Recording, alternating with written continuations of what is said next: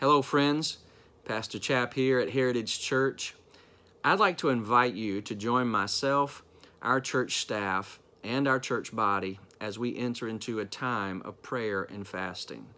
I shared this past Sunday that I really believe that God has called us to join those across our nation and around the earth who really have gone into a time of seeking the Lord. I believe we need to seek His face right now. We need to hear from the Lord. So beginning this week on Friday, August 28th, and for the next 10 Fridays, I'm beginning what we're calling Fasting Fridays.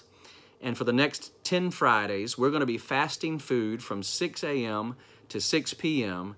and then coming together here at the church and praying for 1 hour from 6 p.m. to 7 p.m. We need to hear from God in the day in which we're living. And I believe that we can hear from God. And I believe that our prayers and our fasting does make a difference.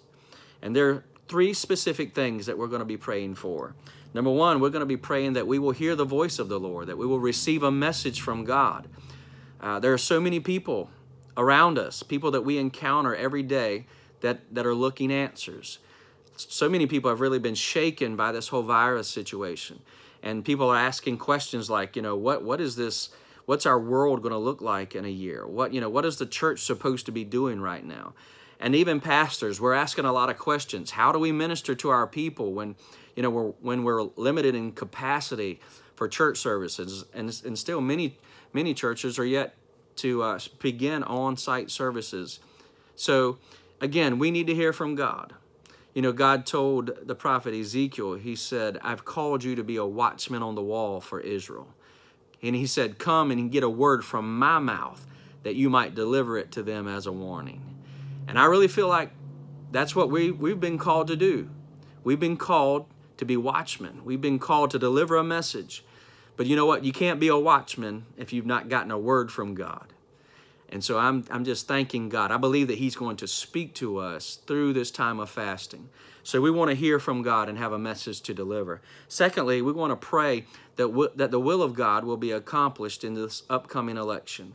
I cannot imagine a more important election in the history of our nation. And we want to agree that God's will be done and that the right persons will occupy the White House for the next 4 years. Thirdly, I really want us to pray and felt led that we are to pray that the truth and the light of the gospel would overcome the lies of darkness and the lies of the enemy. Because, and we talked about this past week, deception is rampant. Everywhere we look, people are deceived. Even in the church, it seems that some people are very deceived. And I really believe that God, if we will pray and seek His face and fast, sacrifice, that truth is going to prevail. And we are coming together to agree for our family members, for our children, for our neighbors, in some cases even our spouses, that the scales of darkness would fall from their eyes, that every lie that they believed would be exposed. Do you understand that the only way that the enemy can influence you is to get you to believe a lie? And so many people have believed a lie of the devil, and it has shown up in their lives, and they're living that right now. But we want to pray that God, the truth of God and the truth of the gospel of Jesus Christ, would prevail in people's hearts and lives around us. And I believe, and I know you do as well, if you believe the Bible, that God responds to the prayers and the fasting of His people.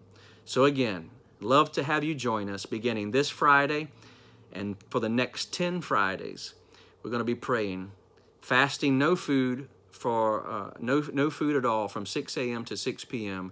and then coming together to pray from 6 p.m. to 7 p.m. I want some of you to see what God does in response to prayer and fasting. I believe He's going to blow our minds. So thank you for listening today. And again, invite us if you would like more information. Contact us here at Heritage Church. We look forward to this time, believing God's going to show up powerfully. Thank you all again. God bless you. Have a great day.